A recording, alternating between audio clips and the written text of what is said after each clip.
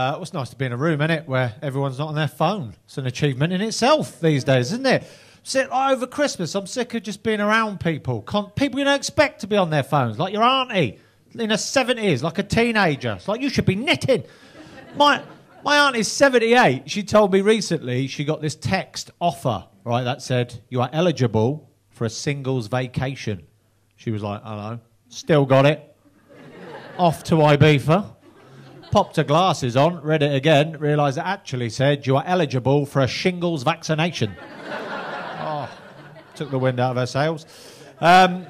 So, anyway, yeah, had a good day today. Well, it was all right. I was with my kids. I took them to the park. The hours I spend in parks and play areas. How good are parks now compared to the rubbish we had when we were kids? Oh, they're like wooden fortresses now. There's drawbridges, tunnels going through the side of a hill. All the floor, black rubber matting. They fall off a swing, they just bounce onto a slide.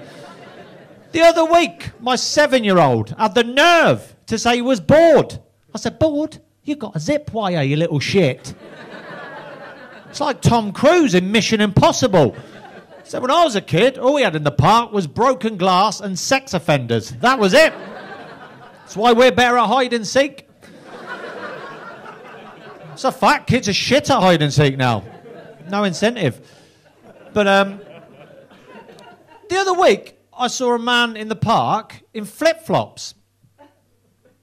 Oh, you seem fine with that? Flip-flops in December. Right, as a nation, we need to agree on a flip-flop cut-off date.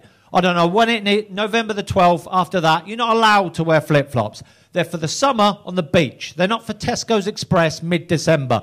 And I can sense already there's a bit of attitude from a few of you. I know there's some flip-flop wearers in here. Winter wearers looking at me like, what's your problem, mate? Eh?